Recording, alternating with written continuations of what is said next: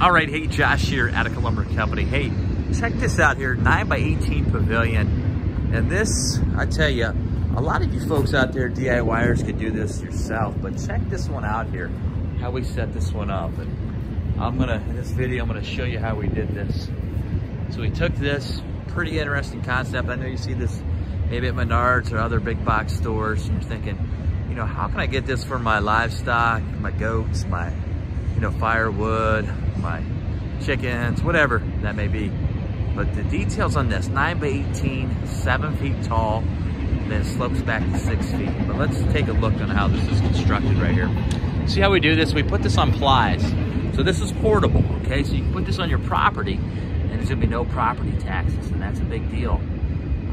So you can move this around definitely in a field or however you wanna do that. You can see that we put a 6x6 post right there. See how we run that? 6x6 post right there. And then we also put a 4x6 right here. And then you see how we do the knee bracing on that. But you see what we do here, we glue together 2x6 SPF right here on the back here.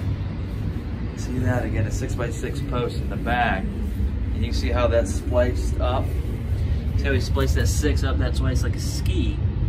See, that's a ski, that way you can move that thing, then you can pull that. And then over here as well, you see how that's spliced up as well? Yeah. So we glue those 2x6s right there together, and we put them on the back of that. You can see we're putting 2x4, just like a conventional pole barn here, 2x4 sidewall purlin framing. And then we put the 2x6s right there, kind of like rafters. We run those right up. All right, and then you can see on top here, we buttress that with 2x4s.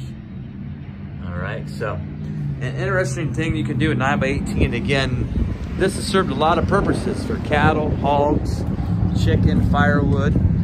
Very economical way. Maybe you don't want a pole barn, maybe you don't have the budget for that, but anyway, 9x18, 7 feet tall, it slopes back to 6 feet.